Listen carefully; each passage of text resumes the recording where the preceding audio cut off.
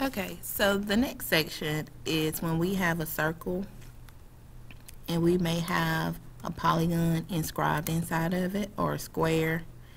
And so I'm going to draw this one because I think it kind of helps us to see it a little bit better.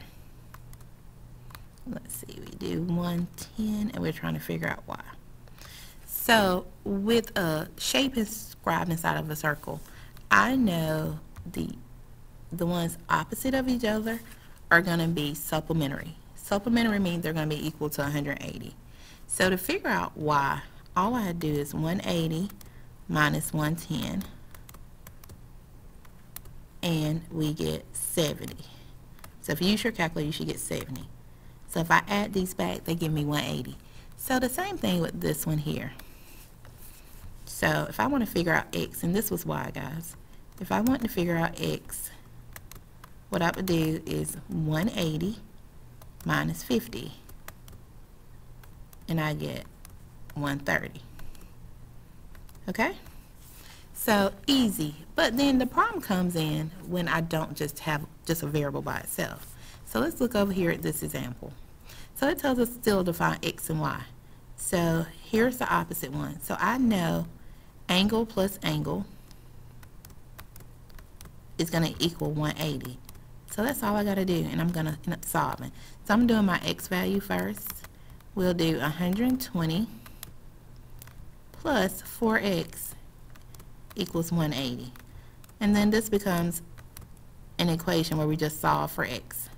So we subtract 120 from both sides.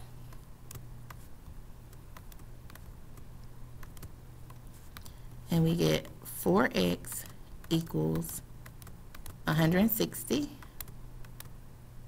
Sorry, 60. And then all we do is 60 divided by 4.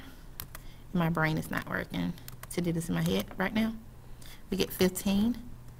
So we divide by 4 on both sides.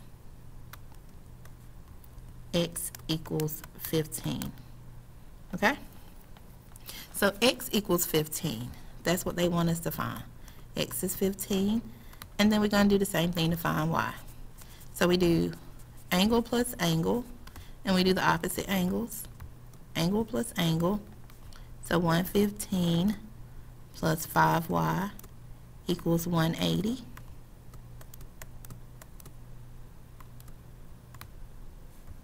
So we subtract 115 from both.